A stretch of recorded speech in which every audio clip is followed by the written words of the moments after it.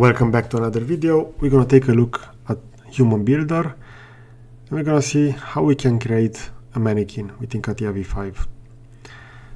So in CATIA V5 we have the possibility to use human mannequins in order to provide accurate simulations of those and their interaction with various products. So this will ensure that the products that we design are tailored to the specific tasks.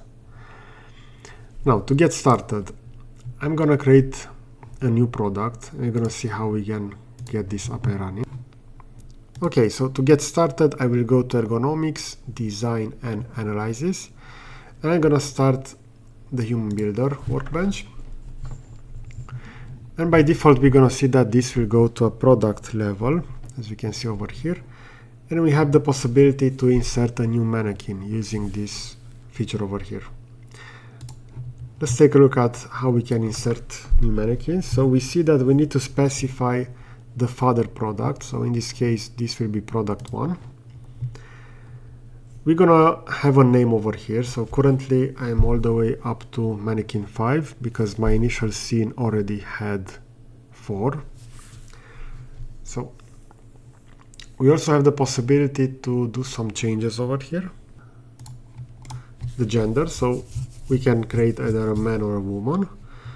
We also have the percentile percent over here. If I'm gonna move my mouse over, we're gonna see that this percentile will indicate the group of the new mannequin will belong to. So this will mainly be regarding the height and the weight of that mannequin. If it will be 250, it will be the average within that group. And let's take a look how we can access those statistical population groups. So over here within the optional, we have the population. So within CATIA V5 we have American, Canadian, French, Japanese, Korean, German and Chinese. And we also can define the whole body or the right forearm or the left forearm for this. We also can add some referential points. I will go with the default one with the H point for this one. So I will initially create, let's say, an American, and I will click OK. Since I already have the product defined over here, this will create the mannequin over here. Now, if you want to change, let's say, various elements regarding the height or the weight of the mannequin, you need to go over here within the human measurement editor workbench. So this will take us to a new workbench. But if I will just click on this, we see that nothing happens. This is because I also need to select the mannequin. In this case, will be mannequin 5. And as we can see, this workbench is quite small. So this is the human measurement editor workbench. We have the possibility to change the gender. So even though I created this as a male, I can swap and change it to a female.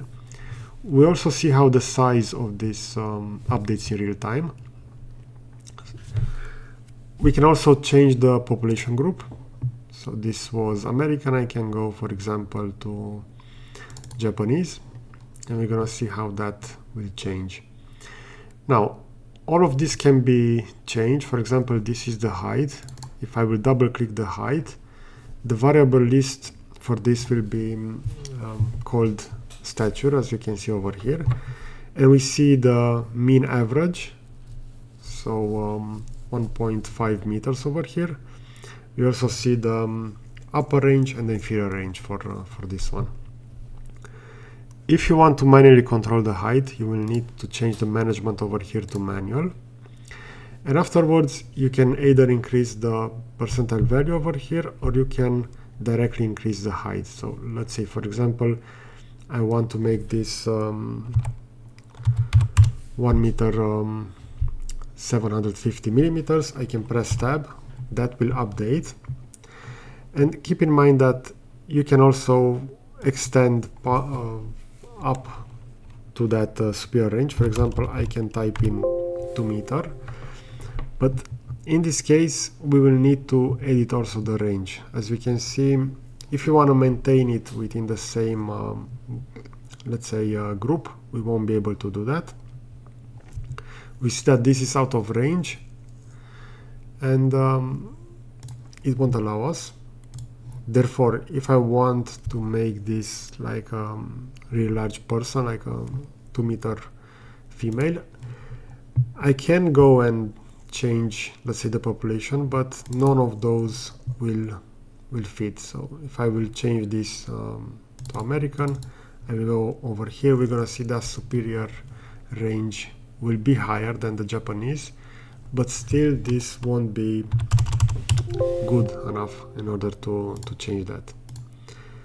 So we see that this is the variable over here, and we also have the possibility to display the variable list over here directly. So either we click on one of those, either I'm gonna go over here on the variable list and have that changed. Now, if you want to, you can further scale the character, so the mannequin, but by default within CATIA V5 you are restricted to that specific value, so that the objects that you model, they are at their true scale 1:1, and the same will be with the mannequin, so keep that in mind. Now I'm gonna leave this workbench, and let's see how we can also create additional mannequins within this same product. So I will select product 1, afterwards go to insert new mannequin, and let's say that I want to add for example a French, and I want the percent to be 100, so this will be the highest value, and I can just click OK. And we're gonna see how those two will be overlapped. If I'm gonna add another one, for example a German, and I want this to be woman, we're gonna see how those will be overlapped over there. Now the best solution to move the mannequin is using the compass over here. So I can right click the compass, I can go to snap automatically to selected object, and I can start selecting. So this is the first female mannequin, and this is the third one, the German that we defined. We're gonna see that they will not all be positioned on the same ground floor, so keep that in mind. Depending on the product or the use case, you will have to move the mannequin over there. And as you can see over here, we also have the human posture analysis workbench over here. If I will click on that and select the mannequin, this will take us to this different workbench. So this is human posture analysis. And over here we can go to posture editor. And we have the possibility to change specific elements. For example, for this hand, I would like this to be further extended flexion to the top, and we can change that. So we have flexion or we have extension, and depending on this, we'll also change the position of the hand. Now, if I will close this and I will go back, we're gonna see that we're gonna have that new posture for that mannequin added. And within the human builder, so which is this one, the human measurement editor,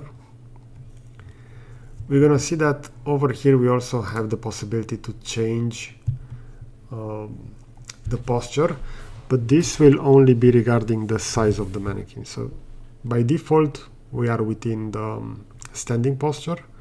If I will go to reaching posture, we're gonna see that we're gonna have the dimensions of that reach, so mainly, let's say, the length of the user arms are represented over here, and we also have the span posture over here. So currently we see that this character has a span of 2050 millimeters over here, as we can see. We also have other values over here, but if I'm gonna go with manual and have this changed, this will also change. So we see that this is again out of range. we need to go either between 207 and 340 millimeters. So I'm gonna go with 250, and we're gonna see how our character will be slightly smaller in this case. If I'm gonna go all the way to 208, because this is above the inferior range, you're gonna see that our character will be even smaller. Now, when I will leave this workbench, even though I see the character has the hands expanded like this, so positioned within a span, it will go back to default. So as soon as I will return, the character will have the hands positioned like this in front of the body. Okay, so this is a short overview regarding this. I'm gonna go within specific details for each other feature within CATIA V5 for mannequins. So if you enjoy this content, let me know in the comment section. I will also add this video to CATIA V5 tips and tricks. So I'll position that somewhere over here on the video. So thanks for watching. See you in the next video.